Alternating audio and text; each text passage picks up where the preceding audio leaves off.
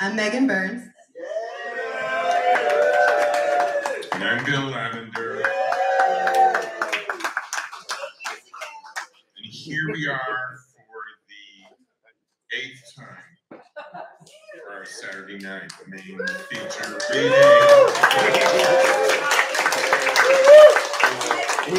In front of your faces and not on the screens. I missed all your faces. Thank you for enjoying with us, being there with us, supporting us as we move to that crazy time from online and back into person.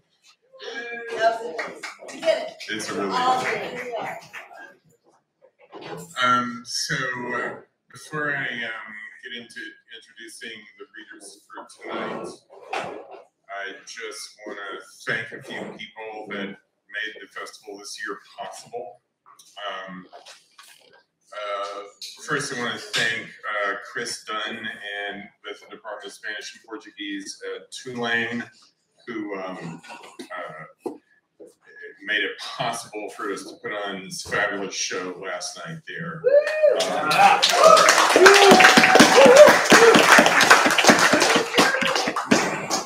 I want to thank also Salgado and Marlon and Omar and Katarina and Leah for flying up here, being with us, and because they didn't really, it's not like they made money on the deal, you know. I mean, we got them here, but that's about all we could do. And they really came for fun, and I think they had fun. So, I got a text late last night, y'all. I was in here doing tech with Chuck. And I got a text at 10 o'clock from Bill Lavender. He's like, I'm on Frenchman with Tyehimba and the Brazilian poets. And I was like, have fun. I'll see you in the morning. I'm in bed. So now you know which one of us is the party animal. I know it's deceptive, but it's not me.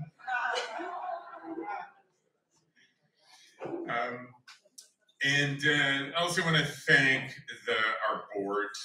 I mean, we could not do this without them. Jonathan Penn,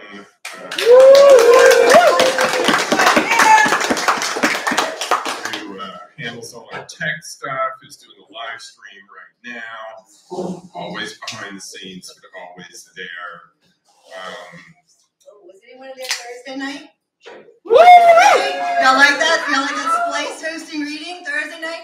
2 of our board members there, Rodrigo Toscano, Schomburg in the back, and also is Henry here. Henry's not on our board, but we want to say thank you to Henry as well. He's part of the Splice series. We call them the Splice Boys.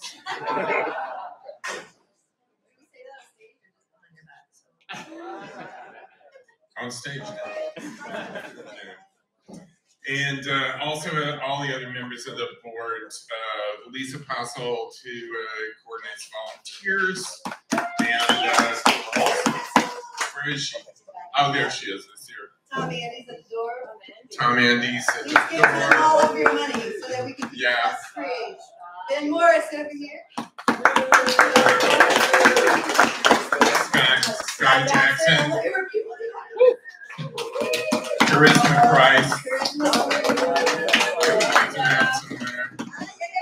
Amanda, you are our board. Thank you for working our table this morning.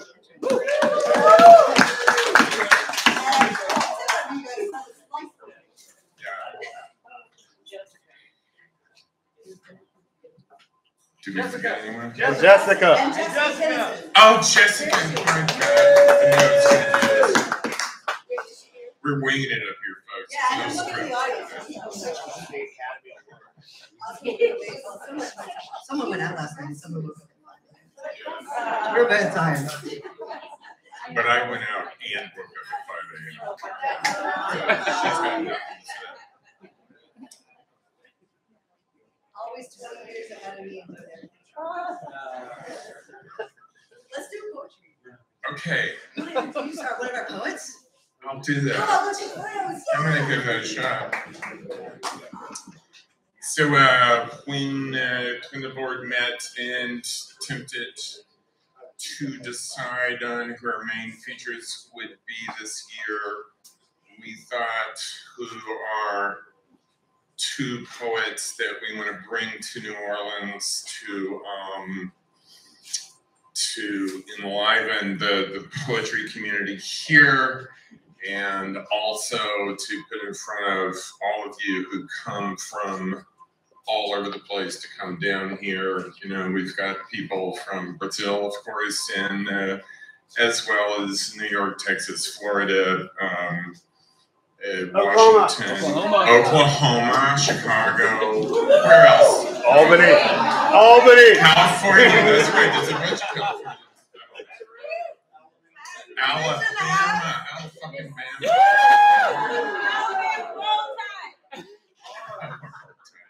All right.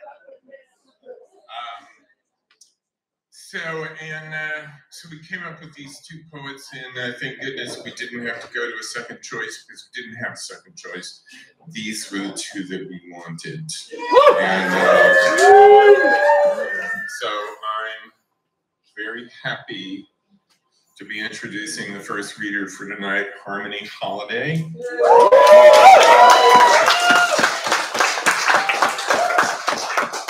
Harmony is a writer, dancer, archivist, filmmaker, and author of 5 collections of poetry, including Hollywood Forever and Maafa. She curates an archive of griot, poetics, and related performance series at LA's music and archive venue 2220 Arts, a space she runs with several friends. She has received the Motherwell Prize from Fence Books, a Ruth Lilly Fellowship, an NYFA Fellowship, a Schomburg Fellowship, a California Book Award, a Research Fellowship from Harvard, and a Teaching Fellowship from UC Berkeley. She's currently working on a collection of essays for Duke University Press and a biography of Abbey Lincoln, in addition to other writing, film, and curatorial projects. We are so happy to have her here, Harmony Holiday. Yeah!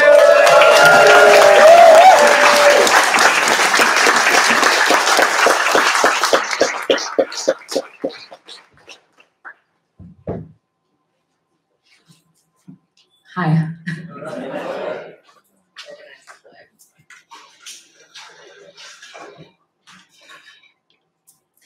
So it's great to be in New Orleans. I've only been here once before. My father was a Northern soul singer who came up through the Mississippi Delta to New Orleans and was on a label here called Minute in the late 50s to the 60s.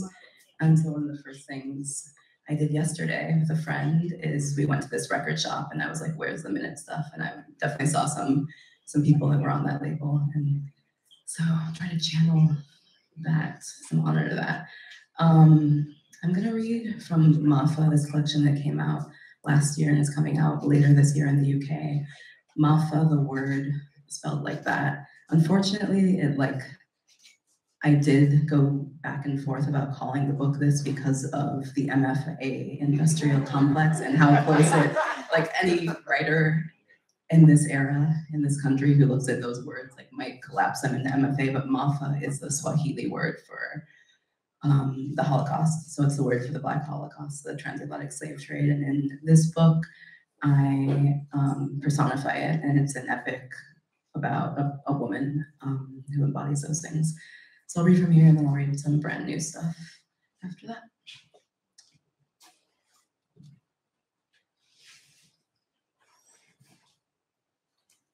Inspection at auction.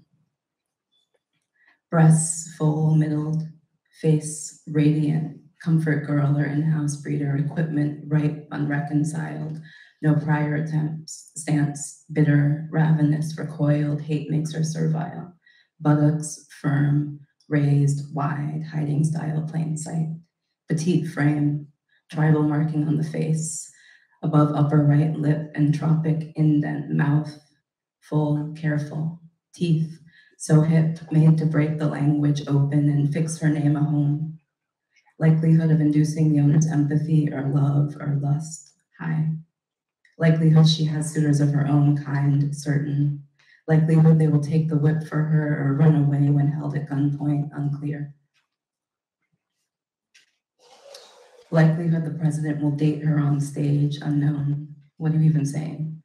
Name, Maafa, meaning Black Holocaust, astonishing surrender, ma'at, kick rocks, those are diamonds. Beautiful walking graves chased off the water, skin perfect, no blemishes or permutations in pigment, hair coiled, star in the center of a tight afro, scar of a star, eyes unimpressed, still a little wistful, nose wide and aquiline at the same damn time, symmetry, impeccable, dangerous, tone of voice, bewildered, likelihood she'd call Jesus daddy.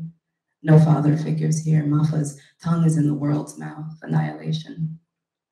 This is a story of a woman who has witnessed the massacre of her own family and cannot tell if she was helpful in committing, if she is committed, if she is always committing the crimes she is always witnessing. The commitment to witnessing is a commitment to crime. She watched them and held on to the memory of their killers so hard she cannot remember if they were her or hers, belonging to her commitment to seeing them, invited like company, and she, their hired Black witness, she cannot remember what she is committed to understanding.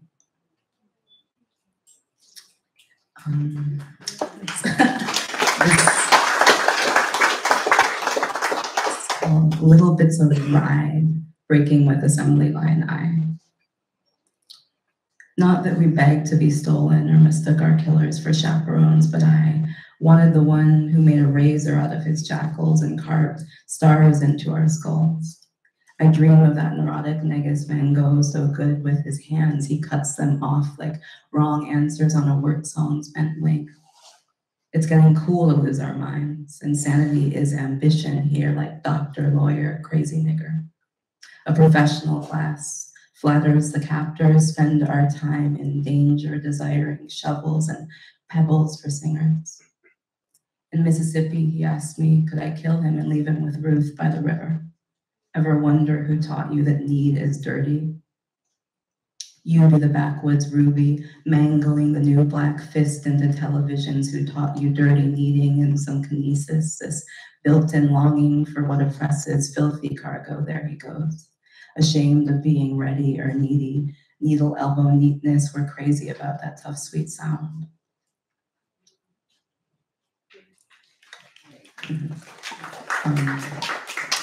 Moving illusion. So this book is in 4 parts, by the way. So this part is called Say Her Name, and it's sort of trying to say her name. And then I'll mostly read from here, and then the last part that sort of dissolves into what I call a paradise of ruins. And so a little more of this. Eluding illusion. Like someone who can hear into someone else's hearing, not a spy, but captive, clairaudient, binge listener. We all fake our deaths with her now. How about that boat cult, pyramid drifting off its fix into forever? Maafa wants to learn her name before she leaps. She's ignored the massacre of her known family gleefully, of archaeology, of no bodies or steep evidence, but soft Atlantic rage, blames herself for their fate. Is that vain? And then one day isn't, hums I should care, finds spite where the terror was, and prayers for Malcolm, whose corpse smiles at her from the ocean, spurting stutter, mutters, hallelujah. Motherless empire. I should say with Malcolm there. I just talked to Fred Moten, the poet, who we probably all love and who loves the city and who is my homie. Woo! And who is trapped in the Boston airport because of the weather. And we all know what Boston feels like. It's like it feels whack there. Basically, let's be real. I've had glimmers of like, oh, maybe this place can get past itself, but like mostly I felt really like stifled in Boston every time I've been there. And he's like, yeah, I have on my FOI Malcolm Blair in this airport. And I was like he feels it too, but shout out to Fred. Motherless empire. These are my obsessions, seduced into a second childhood. Not because I want to correct something, but because Bess is more seductive as a runner than a whore. A praise dance like this one we did in the mirror with Aunt Viv. Nothing referential the second time around, no referees from commercial enterprise, nothing but the soil, the crop, the house, their bodies, or second skin, phallic hypocrisy, our sweet baby girl looking for reflective water in that fraying dust. Sometimes I feel that way and am that way. One piece of cloth for every piece of cloth I weave and bleach into statement in the sun and stain in the circus juice of berries, everything that is mine this time I am making.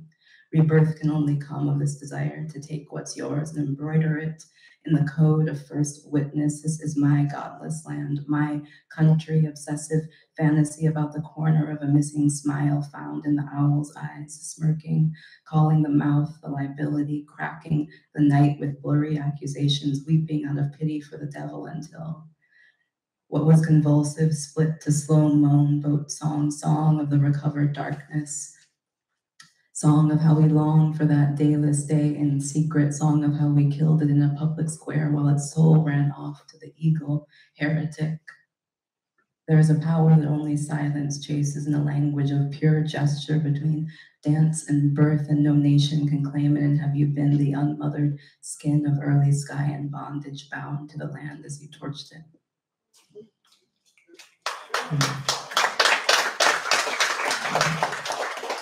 All right, I'll read from section 1. I'm just going to read a couple middle poems and then a couple from the end. Monsters of Innocence. She has his statues stacked flat on their backs like a coffin warehouse, a pout of serial numbers and glaucoma, at least that's what he tells Mama, while lighting the next blunt and humming some soul. Survival was so funny and incantatory. 2 astronaut statues press to my ears while I sing Malcolm's Valentine. Malcolm's all over this book, I guess, surprisingly. My danger as her. Handlers lurk for saints, such scams, and I became a saint when I was 7. What plans we have, revolution, feather pillows, foam ones, former slavers for lovers, resurrection, cuddle here and there, and here again for salt, all infinite. In the trickling water, a tall, luxurious gentleman who is always nervous about his card trick, always sticking clubs in the bushes. His paranoia, other than being vain, is homely at the same critical moment of disaffinity, makes it easy to sneak up on him with anaglesic soothe, ask rude, nurturing questions, nurse his addiction to himself, and run out naked into the throat of the night.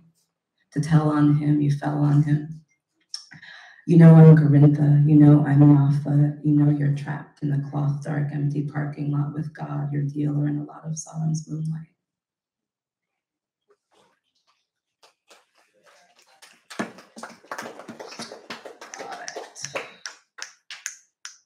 This last section, The Paradise of Ruins, is really about using this, I have like the Motown, Hitsville, USA.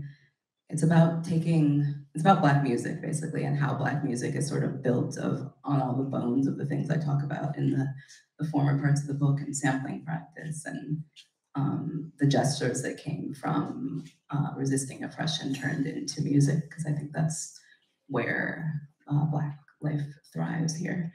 So, yeah, thank you.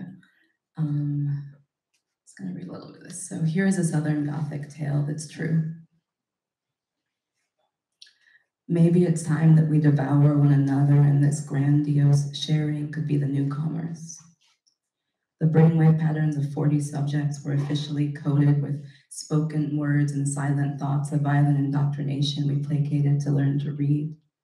What a boring patience, the one for freedom. Here's Jimmy Baldwin in his apron, greasing a pan, some landline intervenes, and endlessly bringing earth. Revelations, I've been buked, and the other side of heartbreak is not ambition. Crimson gauze wrapped in God's suicide. Some genocide is God's suicide, adjacent and remote. That gory form of favoritism, shot 44 times in the head. They announced readily, I will not dream only of safety and security, and he's never planning to be a minister in this version, just gestures of church in Greece. So duress, so wreckage, so woodshed bound and skeletal minstrel, so rope around the season skit when Maafa catch up with Season of the Witch.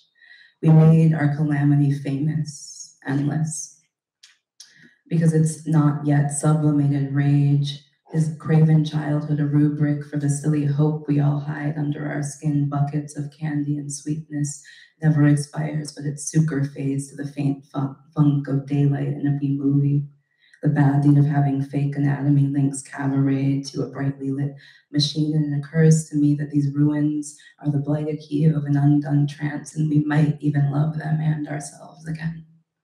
A massive habit-tense muscle unfolding into the archive of vengeance, a delicate jest inside of which sharing became my coherence. We are atonal here and combed out God's dialogue, so glad, and disaster sigh, bye-bye, tomorrow dies of longing, and we go right on walking, self-hypnotizing. No one ever told you how much you can heal in one day. Is it too solicitous? Is it effective to make such beautiful sounds? Or affect infected with such beautiful sounds? Is it the herd and instinct that makes words go round, worlds down like poison? I heard most people don't experience catastrophic violence. Pity them. Watch Fletcher Henderson do a time step. He's so light-skinned, has a Hitler mustache, speck of babble in the stillness of him, feet pattering like a police baton. Not that it's bad to vaguely resemble your very own enemies. All of life is predicated on a certain degree of possession. Not that the ruins are in exile from themselves or resembling their enemies' fantasies, a litany, a plan, or a floating tendon useful for early mystical initiation, a slur or tie, Rich Homie Quan or Buddy Guy, even Richie Havens. Where does an improvisation begin and fizzle like some relations or no relation at all? George Clinton is crying in my arms, how an altruistic caution has a hinge on him and he'll never get to be maudlin again. Lonnie Howley's howling began then, moralizing captivity, that viral riffing he calls high lonesomeness, bipolar jonesing. What if I rip your heart out and turn it into a supermarket? The ruins mention that we were here. The demolition mentions our omission, the crackle of fragments, Miles whispering in my ear, by the pool monk spinning his muteness into his rule, visible tyranny of good sounding, Duke Ellington chartering the mission of poise in his vocal tone, accusing himself of everything. Play that again. Look how she ate that. He collapses. Into Maafa's annotated ruins, emotionalism and light weapons made of light that invert the theft in swarms and mention us adjacent to data point. Warmth, Albert Eiler, dormancy, it's the sleeping for me. His refusal of his own sainthood at the club and complaints. They be drinking, they don't really be listening. Untranscribed injustice, the welts after beatings and performances, how I used to be that devoted to the pathos of masculinity. I'd let it speak for me or silence me in grieving over giving. What they own of Maafa now is more complete in pieces, more of her speech, more of her genetics, not just her labor, but her recovery from overwork, the music of it, pastime pieces drifting past paternity and other meek fixations.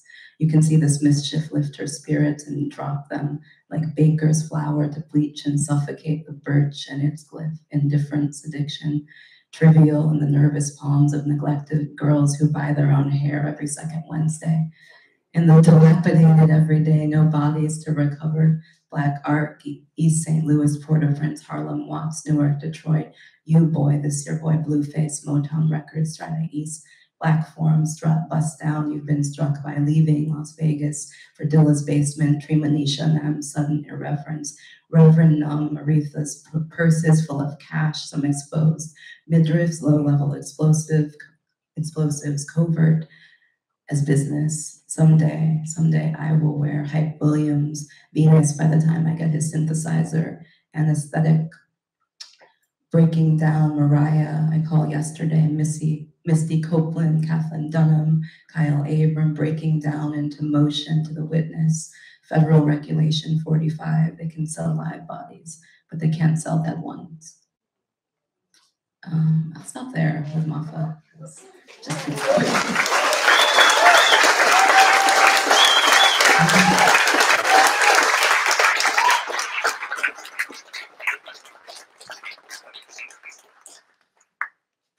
Should I, is Bill Let's see where Bill is. But do I have time to read a couple new poems, or should we stop there? I don't know how long. Well, I see. I'll time myself. Okay.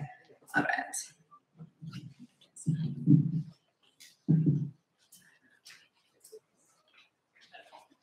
I was gonna play the music, or some music, but I'm not going to. Oh, I mean, I could. Well, so something cool happened. First of all, reading that, I realized I had this section that I wrote like 2 years ago about where I referenced George Clinton and Lonnie Holly, and in the past year, poetry really is like spell work because I've interviewed both of them.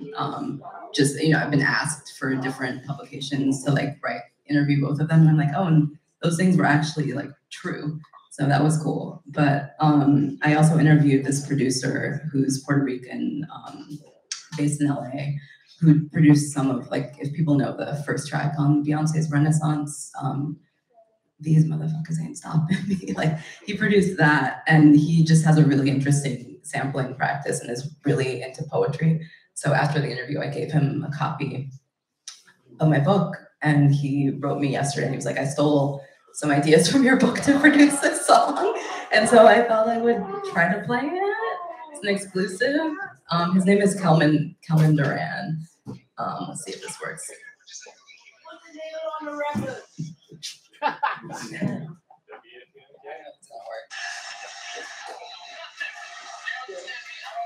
not really loud enough, but at least we're going to a fire up there.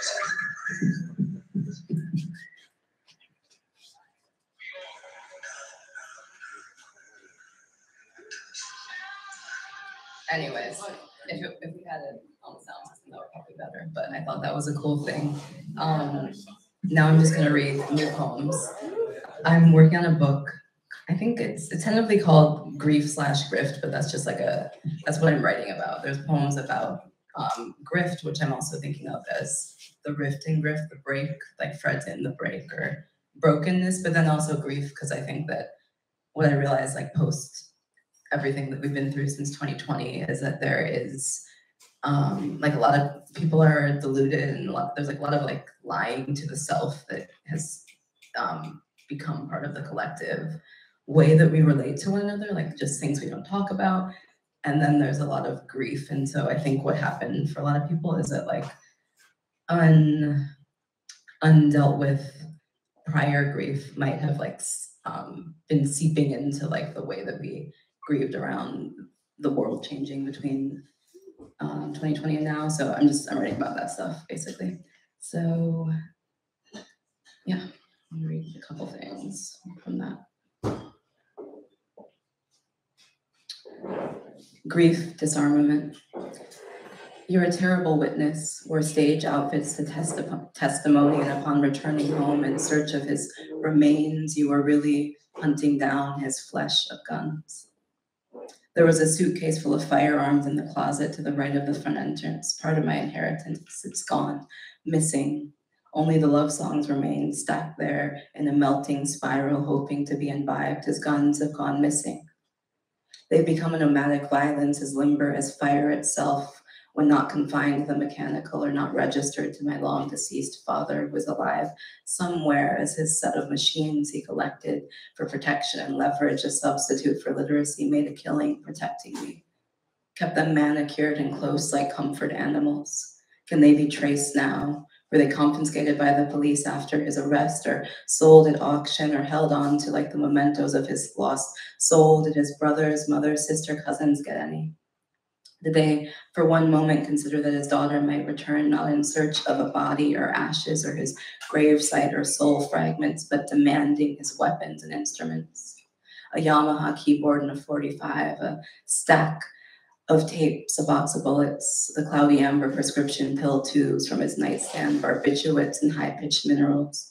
Stell lithium, the timbre of shrill grocer roses. Might as well imagine the chandeliered ceiling and him shooting the bulbs down his target practice orange shag carpet covered in glass shards like the undrawn eyes of a would-be muse shot down while high on sleeplessness.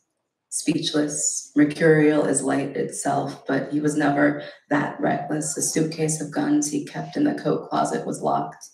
Yellow with silver trim, the glint of a childhood raincoat, each rifle coiled inside of it in fetal serenity, waiting to be needed the way an embryo awaits its turn to unfold. My heart awaits the impossible verdict where they sold to white men who perched them against trees like candy canes at Christmas, reducing my father's intensity to sport.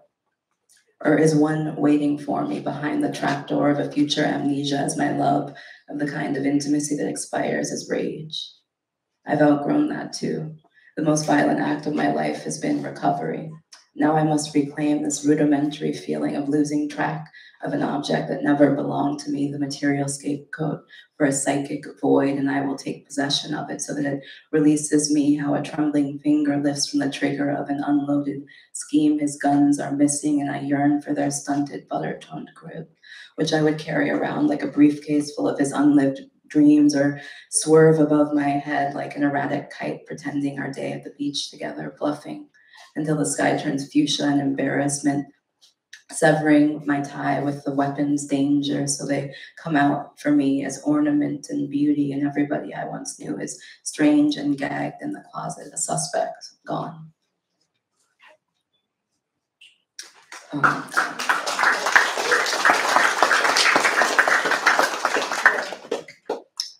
Grift. Perhaps a corruption of graft, ever after, dishonest toil, broken work, what ifs to inspire you to switch direction mid-deliberation or lament. I can hear the grift machine gearing up again, while clapping for it on cue. Also the orbit of a broken verse in half-clap like Dilla, sampled from heart to skin surface, insipid, unmapped, unbaptized, 3/5 and gifted with favor in a swarm, oppressive favor. Skin first. Or when we went to the circus and they yelled, act your age, not your color. Lift every voice here, make a chorus of breaks. Miscreants, misremembers, embroiled in fluke and fantasy, took apart by their own charade, and pretty soon the hallucination sponsorship will come through like hitmen called to duty, but bulky with luck. Fire on screen does not burn the screen. Your skin stares back at your ending, unfazed, unchanged, hoping the skit resolves before it smudges the notion of real life burning or teaches passion to behave like luck. A quandary for the vicious theorists who mistake concepts for deeds or fates all day, then when dusk arrives, pray for the flickering gasp of fake fire, scentless mute embers of my silhouette, which he calls human girl, and until my disillusionment afterwards, monster pusher. Shows me a mirror where his reflection, and says we made a movie, that it was romantic, that I was ticklish and blushing when I had been squirming, unyielding all the way to Buffalo, with the nauseous fumes of Chevy leather swollen on my blackened eyelids, so purple, trying not to fall asleep inside the crime's dream, right at the part where he declares his innocence, and I parody mine for elms, twirling, wishing to become the fix of glass that shatters in the back of his mind when I scream. And I'll read one last poem. It's the newest of all of these in that series, or one of them.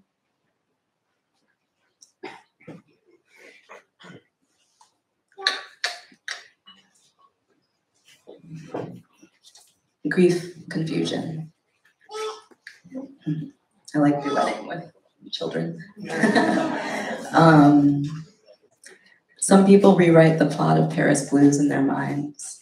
They're scanning the inevitable for flukes in the film. Sidney Poitier and Diane Carroll, two Black Americans in Paris, fall in love. He's a jazz musician, she's a teacher. My mother, also a teacher, remembers him falling for Diane's white friend, who she's traveling with. We write ourselves into the leading roles we desire. I cannot blame her, but devote some time here to restoring the dominance of the intended plot. The friend disappears into a forgettable portrait at the Louvre. I mimic the Rodin and grab my own hand and run around the city promising Sidney his music is beautiful, embellishing a little. He promises me nothing. Then in the final scene, I'm ready to give up and oblige the subtle advances of his white friend, played by Marlon Brando, before he met James Baldwin and they fell in love. Sidney chases me down the train platform, begging to be seen through my eyes again. And I'm just waving and crying. Love's made of matte black leather with a tutu of green lace that grazes me along the wrist like a mother might, or a knife, trying to deter her girl from a favorite mistake. She is being too alive among dead ones. I wave frantically, like I did when I hoped my dad might spot me coming around on the carousel at the town fair. Even then, I felt perfectly abandoned, okay with it, inspired by it, pursuing it on my round note like a secret power I had to disguise as just being a little naive about how easy I am to adore and abandon. Why should romance change me? I lied too, baby, I lied. It's the love story I needed, the love itself. Then with your narcissism and my unconditional freedom, no, it's the love itself I've needed. Rewritten, abandoned, claimed again with more detached candor. So intense we dread it and demand it. In the sequel, Sydney's career slumps after too many half-inspired records. Diane becomes a famous filmmaker and his ghost follows her around throwing rose petals and screaming until she writes him a scene. Maybe if he had chosen the white friend, he might be thinking, but it's much too late for that. This is the scene. It is written. Without him, it's just as beautiful. Without her, it does not exist. The psychologists are calling it remothering, themselves also desperate to play love interests in the movies that aren't about them. Thank you.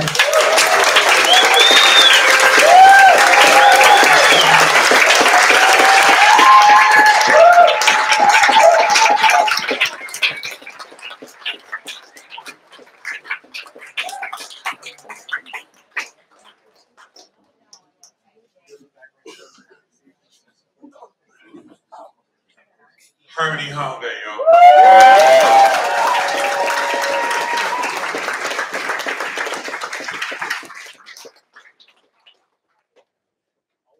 Next, to introduce our next reader, I'm going to introduce one of the actual Splice Boys, valued member of our board, and poet certainly in its own right, Rodrigo Toscano.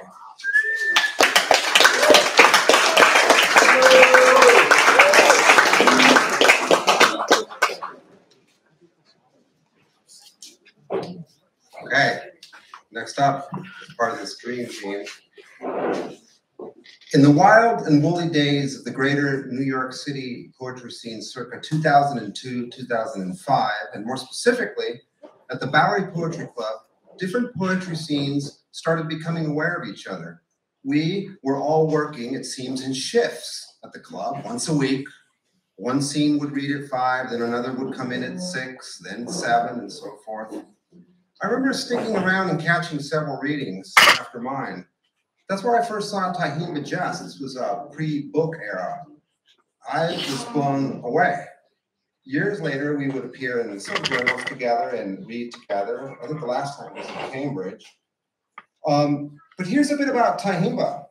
Tyehimba Jess grew up in Detroit, where his father worked in that city's Department of Health. His father later became the first vice president of Detroit's chapter of the NAACP. Jess's mother was a teacher and a nurse who founded a nursing school at Wayne County Community College in 1972. According to Jess, he started writing poetry at age 16. Within just a few years, when he was 18, he had won the second prize for poetry at an NAACP academic competition. He graduated from high school in 1984. Next, he enrolled at the University of Chicago, where he intended to be an English major and pursued his poetry writing. However, he soon abandoned this as an option and dropped out of the university in 1987. During this time, to support himself, Jess worked as an intern at a bank, as a community organizer, and as a substitute teacher in the public school system. In 1989, he returned to the University of Chicago and switched his major to public policy. Around that time, he began taking classes at nearby University of Illinois, Chicago with the poet and scholar Sterling D. Plump, who became a mentor and realized that his real passion was for poetry. Give it up for Professor Plump. Plump's classes focused on literary figures from the Harlem Renaissance and the Black Arts movement of the 1960s and 70s, which inspired Tyehimba to start writing again. He graduated from the University of Chicago in 1991 with a BA degree in public policy. He later pursued an MFA degree at New York University, which he received in 2004. The rest is history. Tyehimba Jess is the author of 2 books of poetry, Lead Belly and Olio. Olio won the 2017 Pulitzer Prize, the Anisfield Wolf Book Award, the Midland Society Authors Award in Poetry, and received an outstanding contribution to publishing citation from the Black Caucus of the American Library Association. It was also nominated for the National Book Critics Circle Award, the Penn Gene Stein Book Award, and the Kingsley Tufts Poetry Award. Lead Belly, his first book, was a winner of the 2004 National Poetry Series and was named one of the best books of 2005 by the Library Journal and Black Issues Book Review. The Library Journal called it a daring collection which blends forthright, musically acute language with portraiture. And the Publishers Weekly, in a star review, called it encyclopedic, ingenious, and abundant. It selected it as one of the 5 best poetry books of 2016. His fiction and poetry have appeared in many journals and anthologies, including Angels of Ascent, the Norton Anthology of African American Poetry, Beyond the Frontier, and many, many, many, many others. Jess is professor of English at College of Staten Island. Let's give a warm welcome to Tyehimba.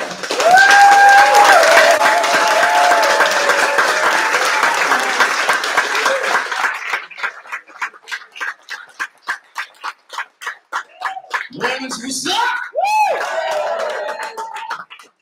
Wow, Harmony Holiday came up here and laid it down. Yeah. Yeah. I love all of the history and the imagery happening. I just I'm always so impressed with everything Harmony does. I just want to say it's really an honor to be here in the fortress of art and presentation devised by my good friend Chuck Perkins. You give Chuck a hand. Chuck and I go way back to our Chicago days in the 90s. We were once on the Green Mill Slam team together. So Yeah. Chuck is a really amazing cat who always who has such a deep heart and a keen eye for the power and beauty of art. So thank you, Chuck. Yeah. And thank you to the poetry board of the Poetry Festival, New Orleans Poetry Festival, to making this happen. So let me read some of these joints, huh? Yeah. So I got a little bit new and a bunch old. So here we go.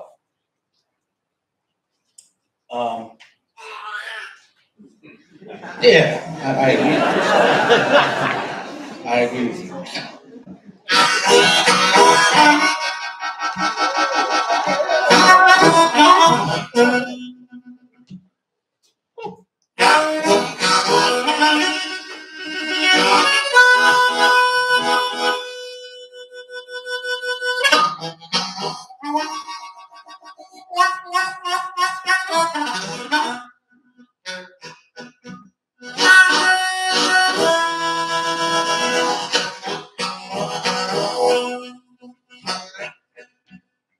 What you know good? That's what my aunt used to say to me. You know, in different places it'd be like, what it be like in Detroit, or what up though?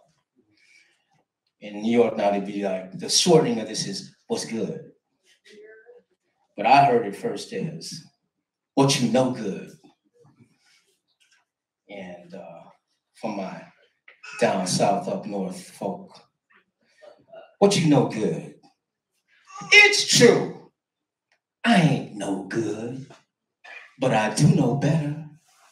I know the Detroit summers, furnace and fury, the Chi-Town winter hawk beat down. I know the Brooklyn-born treetops in spring, There's slow spun good of shadow I lean into. I know that ain't no good deed gone unbeloved by somebody got no sense. I got the good gospel of blues beneath my skin. And I know I got it good when I kneel before my baby's good thing, when I'm drowning in her silk soft goodness, greedy enough to squint, the good hot air smothering our goddams. I know I got it bad. About as good as it gon' get till I'm good and gone, the good foot slide stepping me on out this plane. Been told I ain't nobody's good man because I got a good mind to get good heavens with good weed that gets me golden smoky. What I know good, I know that you know, that they know, that we know, that don't nobody got the goods or warrants on me. As good as I can tell. See, you got the good hand, baby. I just barely got me this good credit. Just got me this good job. I was trying to get a good look out of this poem, trying to keep it out the mouths of the good old boys, perched like Confederate statues on gilded plinths of God bless Americas. I was trying to keep head above good times, rising the good fight, fried as good hair and twisted as good intentions. What I know good starts with a brick and ends with a book and bleeds in between. It walks through the screen door of promise with chisel sharp fine print, tunneled deep in its smile. What I know good is, like I said, I ain't no good, but goodness, don't I get a chance to make it all good before the bullet gets out the gun, or the knee hits the neck, or the noose gets hung, or the bail gets set? You know good and well what the answer is. What I know good is what I left behind. And good God, what never leaves me. History. What I know good will always be enough to bury me. But here I am, good enough, ain't I, to rise up and tell you all I know.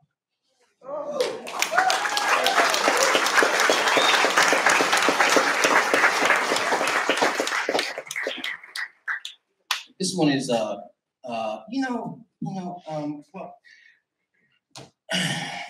there's a great comedian, Paul Mooney. Paul Mooney fan. And,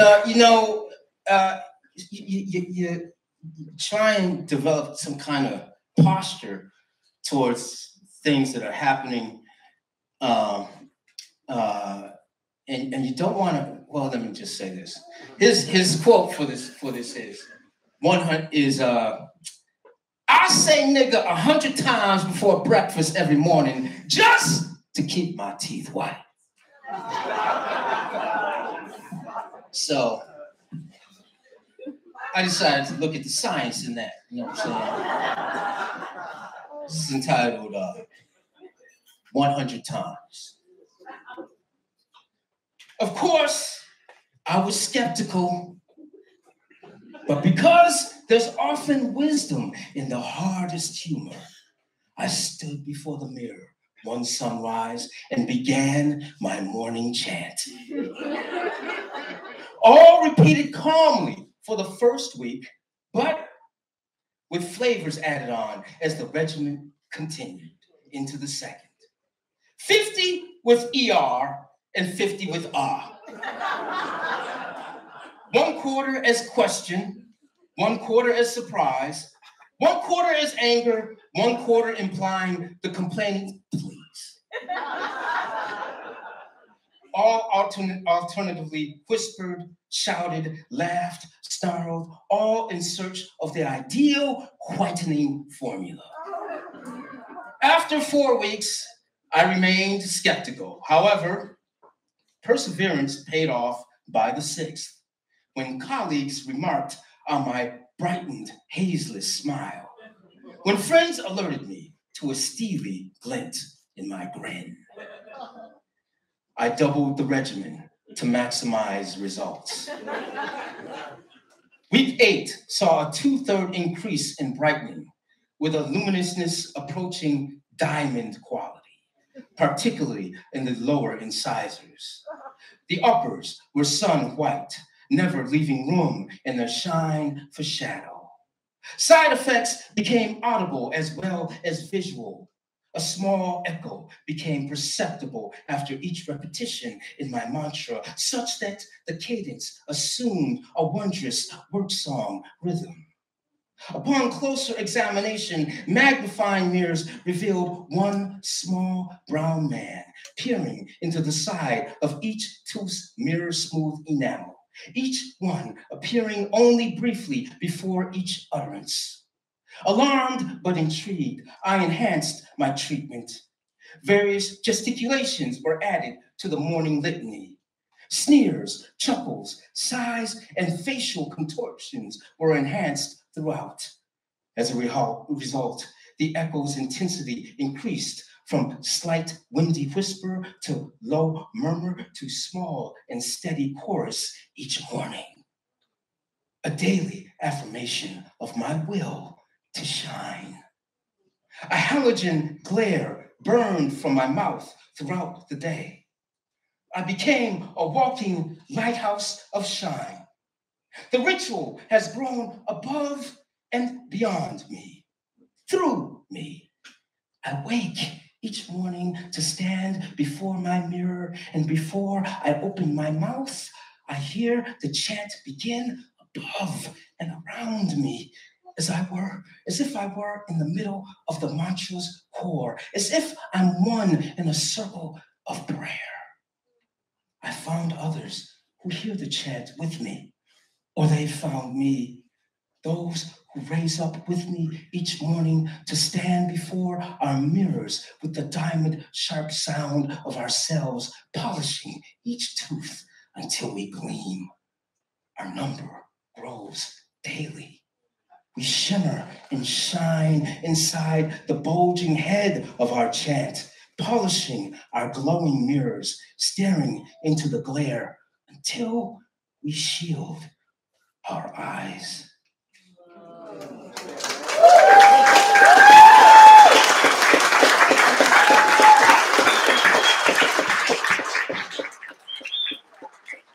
So I owe so much to a denizen of Louisiana, Hoodie Ledbetter, because I'm gonna tell you, I wrote this book, and you know, you write something, you don't really understand what's happening in it until sometimes you're out of it. But Leadbelly is a man from not far from here, Shreveport, who went to prison twice. Once for killing a man, once for almost killing a man. Sang his way out of prison, kind of, sort of, once. Got an early release. And then made up his mind to change his path with his art. And when I started writing this, I was in a very low place in my life. And Leadbelly's story stuck out to me somehow. I think I grabbed onto it like a life raft in a raging sea. Leadbelly's lessons. Mr. Haney owned Shreveport's general store, where $1 a week brought my 12-year-old's frames lift and lunge of barrel and crate across a sawdust floor. Still, he wanted more. See, the guitar refused to get naked with Haney. He would fumble up the seams of its hidden croon, hook, clasp, and bodice of each tune mangled down to a stunted strum. So he quit. He hoisted bourbon and ordered me to hoist song, the velvet locomotive of merrill deep hum I towed up from the swollen center of guitar, its catch and slide caught between palms and cradle across Louisiana starlight. His bottle and scowl grew louder with each reel and jump that I played, while getting paid to show the way of undressing music from its wooden clothes. But it was like coaxing stone to bathe in sky. He never let his flesh wallow in the blue floating round his earth, so he buried himself deeper in his own dirt. He'd think on the hurt a white man can do without second thought. He'd slur, "Nigga, someday I'm gonna kill you," and stagger home.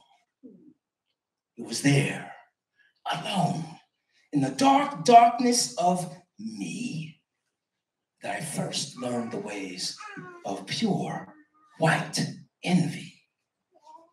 And thank you, Mr. Haney, for teaching me.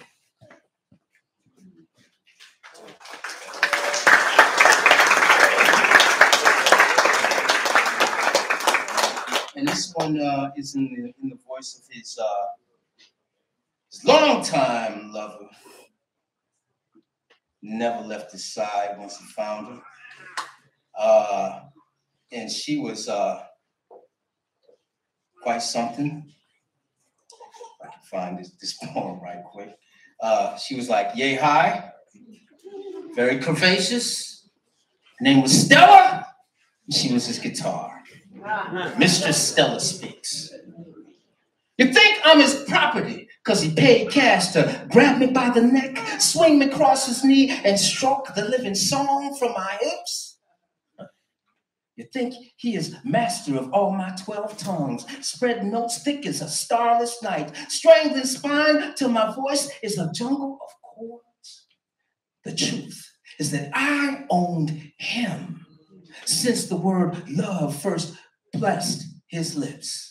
Since hurt and flight and free carved their way into the cotton-fused bones of his fretting hand. Since he learned how pleading men hunt for my face in the well of their throats till their tongues are soaked with want.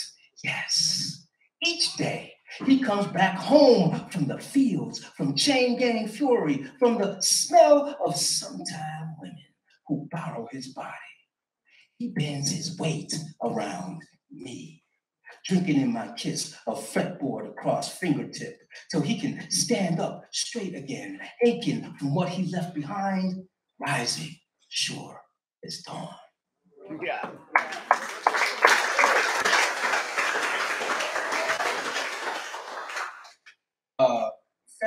Fascinating. I spent like a lot of time researching Lead Belly, and actually it was about 5 years, and if there was anybody had written anything about Lead Belly, I was going to track it down and find it. So at a certain point, I realized, you think about work songs, and this is a song that I learned as a tot in grade school, and it was just something fun to sing. I didn't realize the origins of this work song, but I started to really close in on me the realities of this song when I started to understand that when Lead Belly was in prison, he would try to be the #1 roller on the #1 gang, trying to pick the most cotton so that he could get good time. You know what I'm saying? So this is Lead Belly sings to his #1 crew, and I think you might know this song. Gonna jump down, spin around, pick belly cotton, jump down, spin around, pick belly day. Oh, Lordy, pick a belly cotton. Oh, Lordy, pick a belly, jump down, spin around, pick a cotton, jump down, spin around, pick a, gotta jump up to go down in the bottom land. A brown bird of sweat strapped to a sack of feathered stone. Gotta tumble down to the basement of hell after I done lifted up to heaven and the steel-toed angels kicked me back under the sun's bright red sickle. dripping with dawn, spinning in a sky so dizzy with heat till it spills its weight on my back and wraps its blistered arms round my neck, pulls down till I pick 500 pounds of dirty cloud from prisoned up farm. I mean 1 ton a week. I mean 52 tons a year. I mean bale after bale after bale after bale after bale after bale after bale after bale, cause it ain't no bail. I mean, what could I make if I had bail in all the bales I ever picked? 10,000 handkerchiefs to dry my mama's tears. 20 years of double-breasted suits to glide home in every day. A new tie for every time I strut through a feel-good woman's smile. A fresh tablecloth for every homemade meal I miss. And if I took a scrap from every denim and linen and dyed piece of cloth that got spun from them bales, could I patchwork a shroud wide enough, heavy enough, bright enough, dark enough, mended and torn and mended enough, heavy enough to lay this place to rest? And what if I set that shroud on fire? Gonna jump down, spin around, pick a bell up. Dang, gonna, got to. Can't say no, can't walk away. Got to jump in, jump for the sun, jump against sky, jump across pain, jump up when I'm beat down by the riverside where my sword and shield is my song and my word and my breath, and my mama spun around and slapped me down when I lied and stole. And if I only had to listen to my mama, I wouldn't be in the shape I'm in. Hanging around the whiskey still and drunk on gin is what I picked, is what got me here, picking my way through this hand to stalk, to bowl, to bag, to hand to stalk, to bowl, to bag, to reach, to twist, to pluck, to stuff, to reach, to twist, to pluck, to stuff. A blizzard of casket-sized bales, heavy enough to outweigh me and all I've ever owned, big enough to coffin up the boy I was before a pistol flash made me man. That schoolboy smothering in the soft strangle of cotton that I heave up from soil every day. Every day, every day. Oh Lordy, pick a bell of cotton. Oh Lordy, pick a bell of cotton. Oh Lordy, Jesus, God, did you ever carry a cotton sack? I mean, did you ever feel the bud in your hand? I mean, did you ever lift a bale like you lifted that cross, Jesus, and did it weigh as much as a cotton field? And when you show me the holes in your hands and feet, can I show you the blisters in my hands and feet? And can we size up the lashes on our backs? And when you fell in the sun, in the dust, in the thorns, did they wipe your face? And did you look at the cloth and see my face scorched in the cotton of the cloth? And was my mouth wide open, my eyes squinted up from singing this song every, oh Lordy, every, pick-a-bella, every, oh Lordy.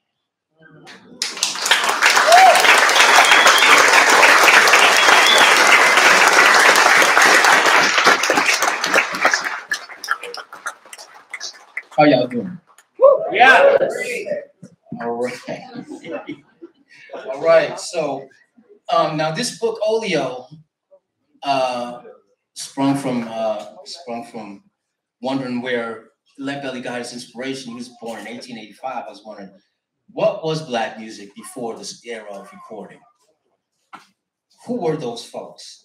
And so there's, Olio is the middle part of a minstrel show in which a group of acts come together and they share their talents. It could be a musician, singer, contortionist, comedian. You know, minstrel show was the primary form of American entertainment throughout the 19th century and deep into the 20th. Arguably still here, you know what I'm saying? From it sprung vaudeville and of course the Great White Way, Broadway. You know? But this is about what is it like to be a Black artist against the backdrop of the minstrel show. So I think I'll share just a couple from this and we'll keep it moving. All right, so there's one person who really kind of there's so many people that struck out for me here, but one is Cissy Retta Jones. Cissy Retta Jones is an amazing opera singer, and she toured the world with a kind of a minstrel troupe.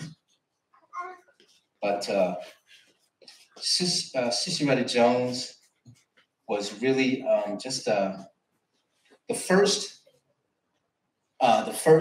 Black person to sing at Carnegie Hall, really before it was even called Carnegie Hall.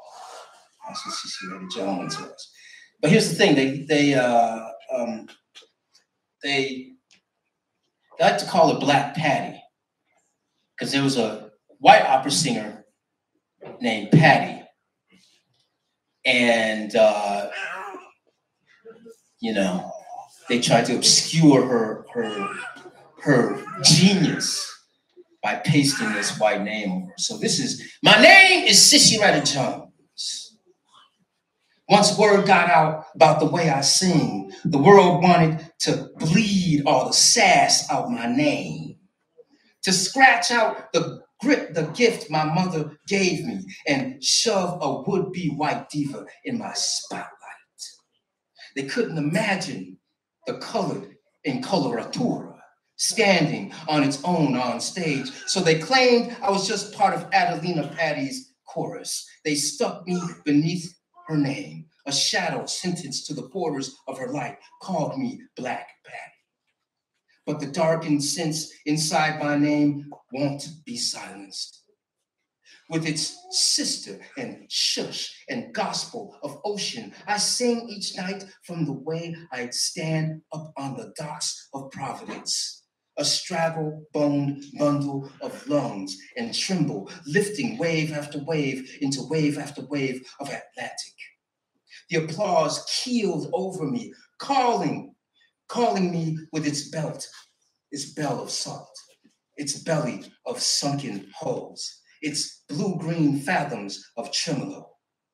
Every night, in the dark, off stage, I hear my mother's voice in my head, her backyard hum, the sea in her distance with the weather of storm. She'd look out and see the thrall of water heave its back to the sky. I'd look out to the darkness and hear my true name.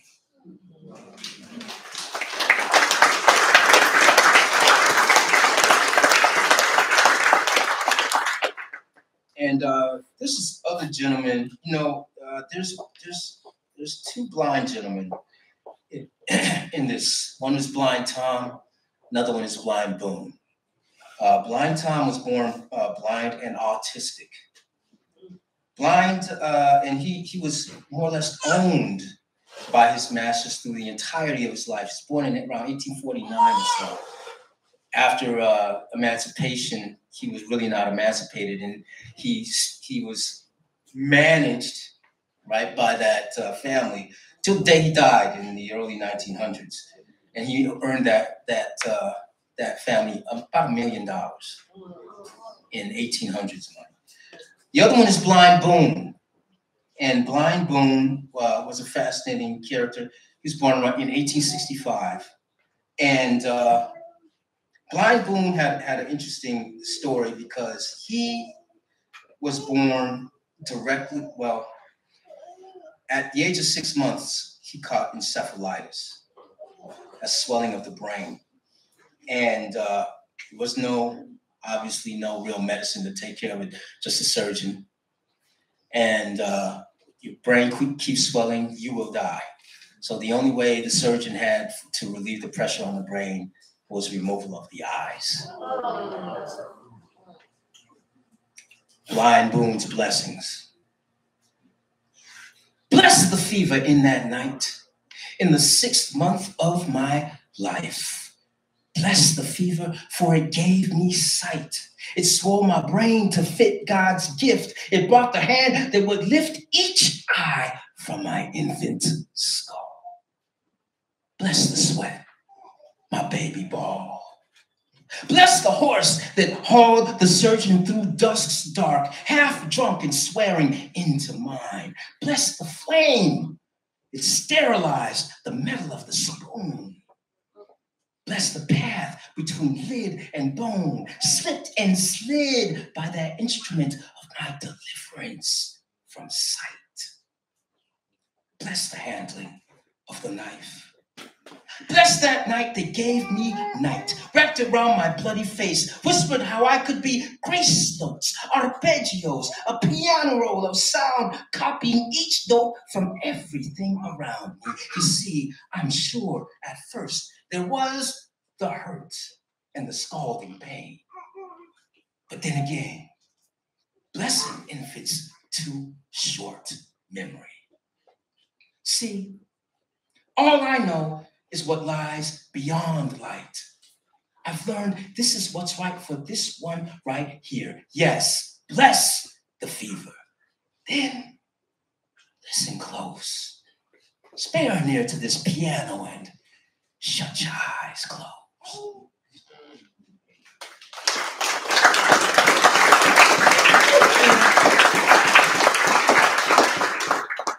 Got time for one more? This one I want y'all to help me out.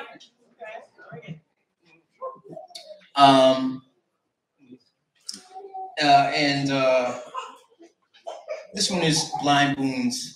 Well, later on in his life, Blind Boone wanted to record for a pianola company, but you sit at the player piano and you're the pianist that actually plays the scroll into existence, right?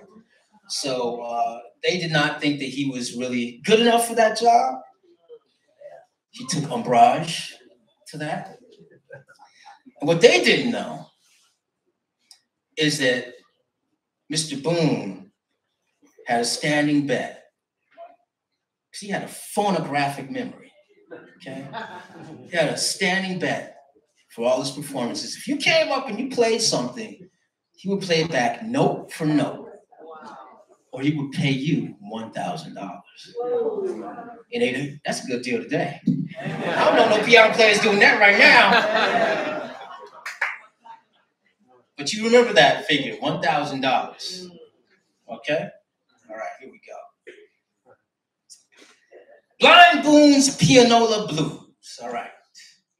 They said I wasn't smooth enough to beat their sharp machine, that my style was obsolete, that old rags had lost their gleam and lunge, that all I had left was a sucker punch that couldn't touch their invisible piano man with his wind-up, gutless guts of paper rolls. And so I went and told them that before the night was through, I'd prove what the son of an ex-slave could do. I dared them to put on the most twistiest tune, to play it double time while I listened from another room past the traffic sounds of the avenue below, to play it only once, then to let me show note for note how that scroll made its roll through Chopin or Bach or Beethoven's best.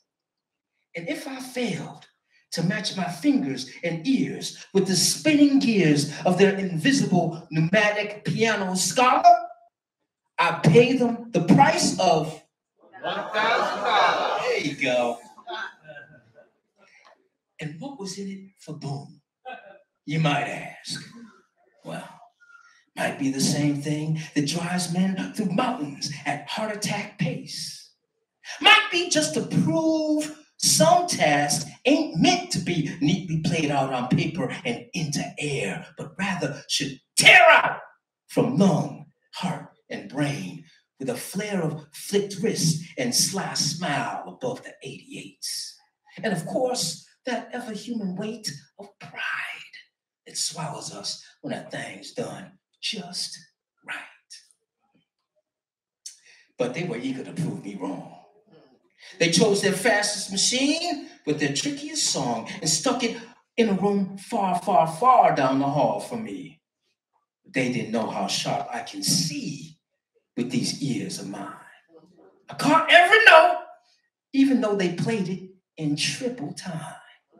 And when I played it back to them even faster, I could feel the violent stares, heard one mutter, "Lucky black bastard." And that was my cue to rise, to take a bow in their smoldering silence and say, "Not luck, my friend, but the science of touch and sweat and stubborn old toil.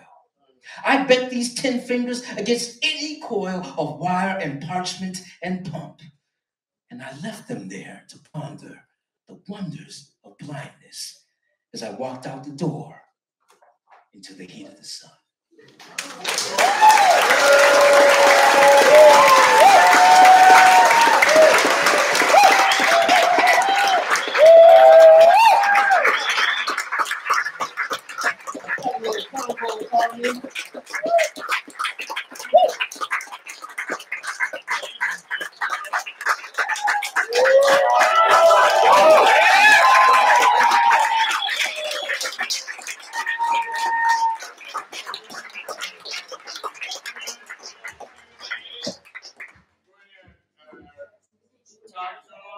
Talk to each other. And, 10 years. yeah, All right.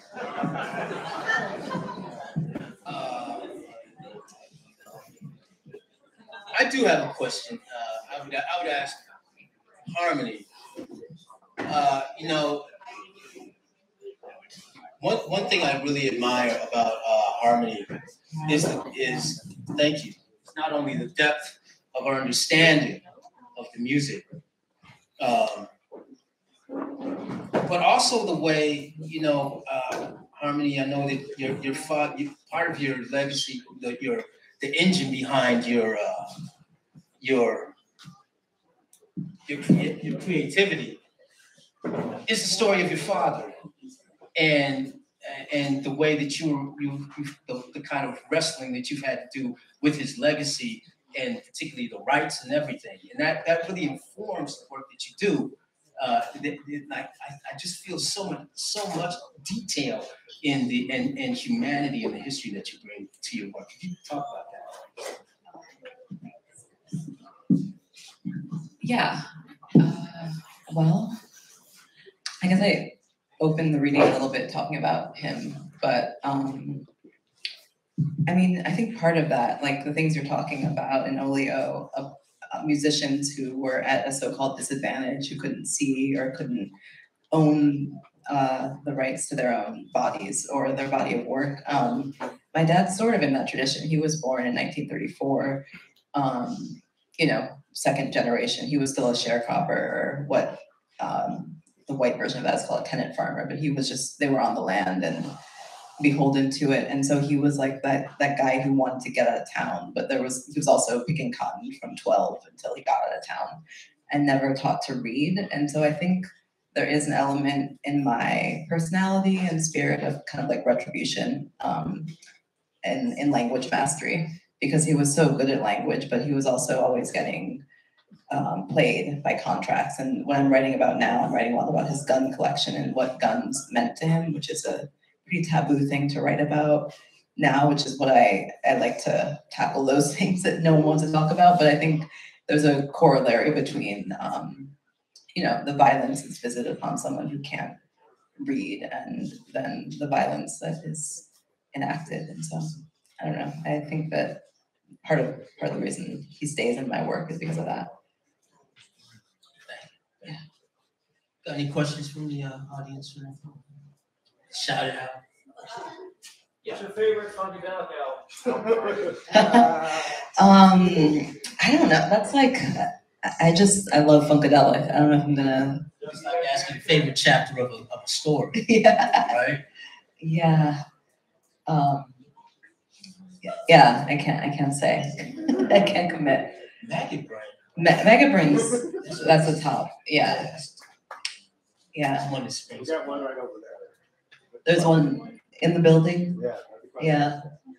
Is it hearing y'all read, there's something magical about the way your style of reading and coming together. Because I hear you talk, Marty, I hear you the way that you have it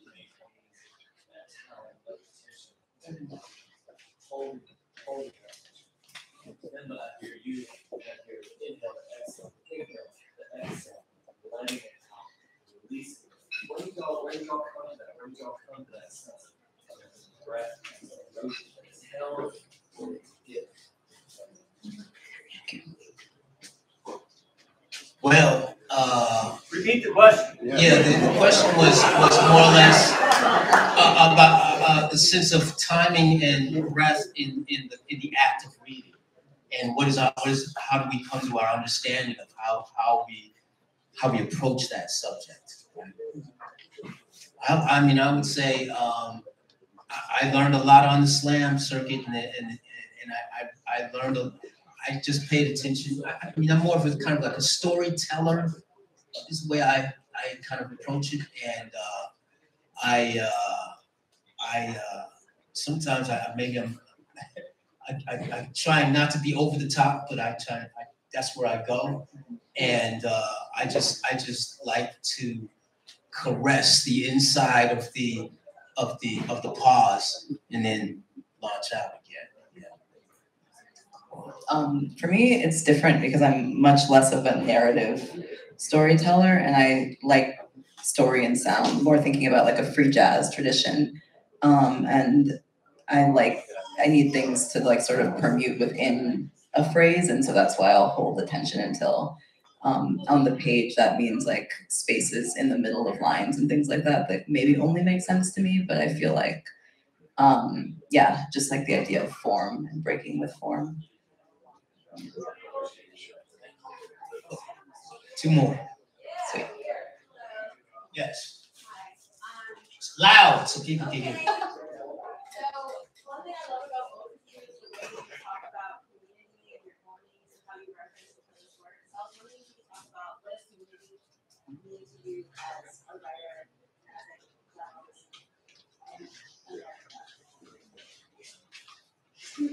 Community. Yeah.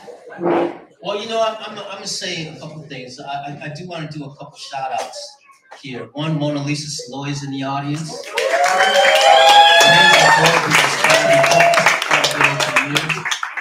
I'm also going to put a shout out to Kalami Yasalam,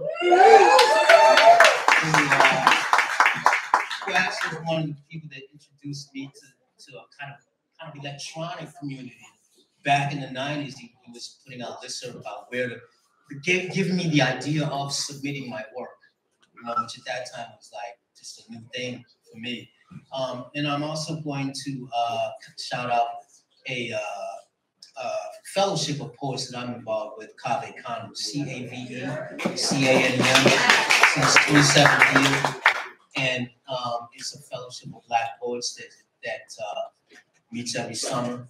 And you can go for 3 years, and then you have to kind of be on your own. You can teach for 3 years, be on your own. But what it's done for Black poetry is just really take it to an entirely different place. Take it really. I wouldn't really be honestly standing here reading this without the help of the Fellowship of Cafe Istanbul, which introduced me to the idea of workshopping, whooped my ass, workshop, and got me ready and taught me showed me how to be a poet in the world, you know. So I'm really pleased to be a president of the board at this moment for Cafe Istanbul. Change the face of America. You didn't answer the second half of the question. What's the second half? Which is how is it impact? I'm kind of messing with you. You didn't, but it's okay. No. I'm just trying to buy myself time because I don't. My relationship to community is it's both equally formal and less formal. I kind of start out, I'm kind of a hermit on some levels. Like I've never been to Cafe Istanbul. When I was an MFA, I didn't necessarily like look to be, I need a lot of alone time to do my work, I feel. And I, at the same time, I'm really obsessed with archives and liveness and live music and collective improvisation that we find in jazz music. So when I lived in New York, that meant that I would go sometimes alone. I befriended the Times jazz critic by luck, and so he would take me to a lot of jazz shows, and then sometimes I would go alone. And one time I went alone and happened to meet Amiri Baraka at a John Faddis show, just like we both went to the late show at Blue Note. And that opened up what community meant to me. And he really became a kind of like mentor figure who I always followed his work, but I looked back at his body of work and the way that he was really not just writing about music and liking it, because sometimes I think that, especially now, the way that they have unfortunately like kind of taken the arts into the university and then divided them so that we don't understand that they're all the same thing. They all come from the same impulse. I worry about it because I grew up dancing, and then when I got, fell in love with just being on the page and knew that I probably had to be a professional writer, I had to give up a dance community in a way. It was really like this direct choice. Like I was teaching dance and I was involved with dance, but then you had to go over here and do this other thing, and people are so concerned with networking and the way. Anyways, so I kind of just modeled myself, maybe subconsciously at least, after how Baraka had moved. And he was just like, he went where the stuff he loved was. And I think that one of that, bringing the arts into academia sometimes means that as a living, working writer, we can admire music and dance, but we don't go see it because we're always wrapped up in so I try to be places. And now in LA, if anyone ever comes to LA, I run this space called 2220 Arts that is a jazz club and has a literary venue and an archive. And so it kind of fell or forced its way into my lap to start building community that way. And one of the things we're working on is a festival that will bring artists from different disciplines into conversation, like a quarterly thing. So, yeah.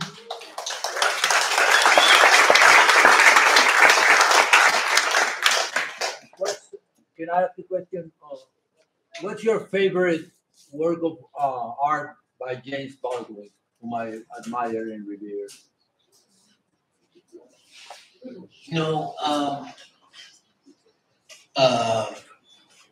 The short story, Sonny's Blues. That's the one that I have to say. I mean, that's the one that influenced me personally the most, because of the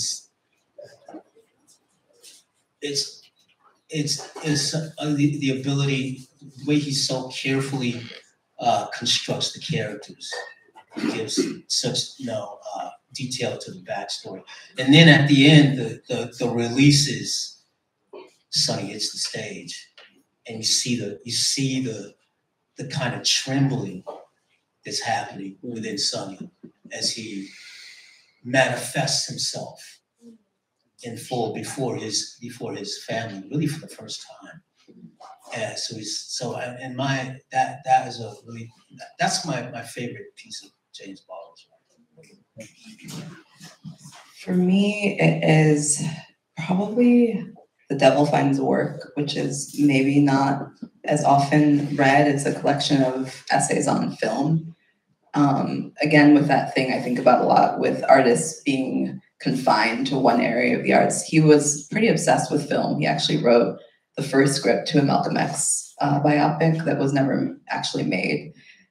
He called it One Day When I Was Lost. The rumors of his affair with Marlon Brando.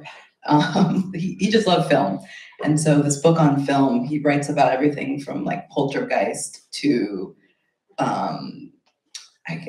he covers so many films, and it's such this beautiful, it's almost like a tone poem for American film. And so I highly recommend that.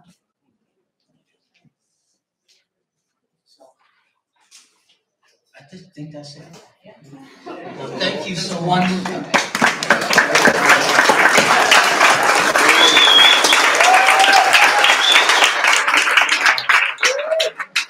We can do one more because I saw that. One more? Oh, okay. Yeah. Okay, I'm sorry, I didn't see. I feel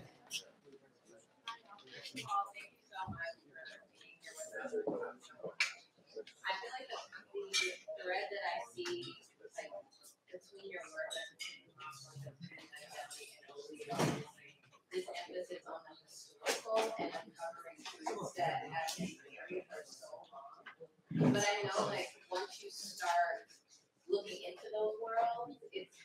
to pull yourself out of them. So my question to y'all is, how do you know when it's time to stop your research and start writing?